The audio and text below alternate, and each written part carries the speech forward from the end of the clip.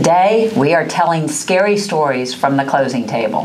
What's more scary than someone trying to pretend to be someone else? Well, when an innocent person guesses something's up, but says nothing. You have heard us warn of bad actors impersonating sellers and getting unsuspecting realtors to join in on that fraudulent sale. These impersonators are really good and have taken us all the way to the closing table. Alarming to us, when discovering late in the transaction that the so-called seller is an impersonator, and we inform the listing agent tells us, I thought something was fishy. We all need to play our part in stopping these schemes.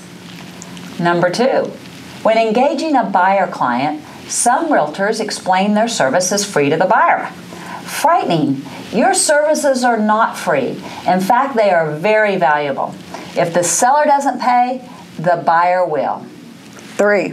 A T-47 affidavit is signed stating no changes were made since the existing survey was drawn. The existing survey is decades old. The fence shown on the survey was already several years old when the survey was done. Has no one replaced that fence?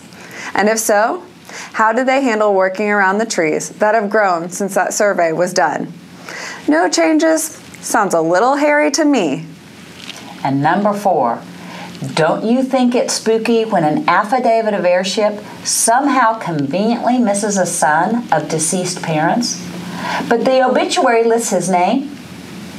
He may never have helped with the ailing parents' care and bills, but he didn't turn into a ghost. That estranged son owns some of that property. Happy Halloween to all of you.